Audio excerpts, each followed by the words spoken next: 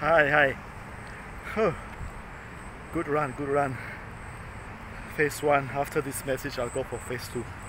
But I'm prompted to share something I believe is powerful. Yes, walk of faith sharing. Every time you hear a positive message, you feel encouraged, you feel good, you feel great. Then suddenly you see some other kind of postings that people will make when they talk about the early church. You know, you hear somebody talk about prosperity, then suddenly you hear another side says, yeah, but early church was persecuted and they suffered, and yes, alright. So if you want to talk about persecution on one side, I agree, it was, still is in certain places, strong persecution. But again, since my specialty is on finances and prosperity, right? So how did early church handle prosperity? How did they handle it? Okay, how about that verse where they say that the church, the people lay their money, their possessions at the feet of the apostles? How do you feel about that?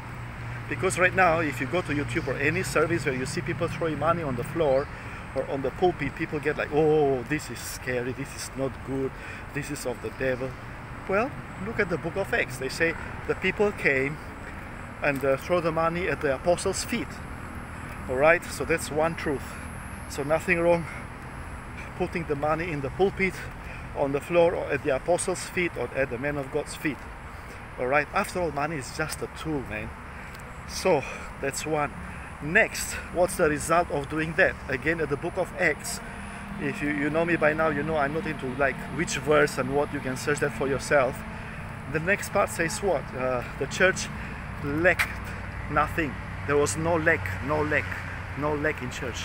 They didn't lack anything. Alright? If somebody needed something, somebody else provided for that person. So it's just an amazing move of God. Alright? So there was no lack. So you want to argue about that? Early church? Well, look at the book of Acts. What happened to the early church? There was no lack. That means all the needs were met. All the needs of the church were met. I'm not talking about the church as the organization. I'm talking about the congregation.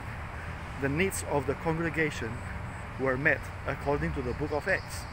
To my knowledge, unless you have a different Bible version that is opposite of what I'm saying, read it for yourself. It's so powerful. Okay, so two things I wanted to share here. The people came and put the money at the apostles' feet. It's in the Bible. And there was no lack in the church.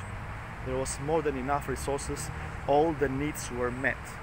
Okay, and that's which leads us to the book of Philippians, which talks about, Apostle Paul talks about, and my God shall supply all your needs according to his riches in glory in Christ Jesus. And he said that because the condition was that the Philippian church was partnering with him in the gospel. That was the only condition. Alright, they were partners with the apostle.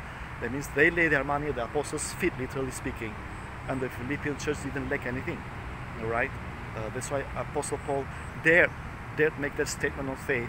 My God shall supply all your needs. Alright, so these are two, it might sound radical when I say it, but you got to read it for yourself in the book, in the Word of God, especially in the book of Acts.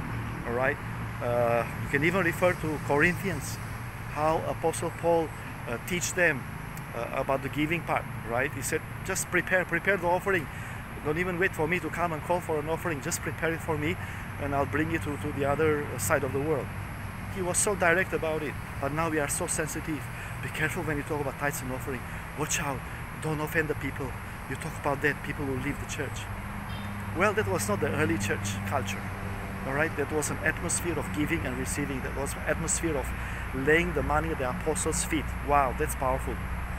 Alright, so this is how the early church operated in the area of money. So I know there was persecution and stuff like that, but again, this is the other side of the coin. How did they handle prosperity? How did they handle money? How did they handle resources? Alright, so again, this is uncensored truth. Faiket is speaking, so subscribe more to my channel so you get more uncensored truth, sensitive truth. Bye bye.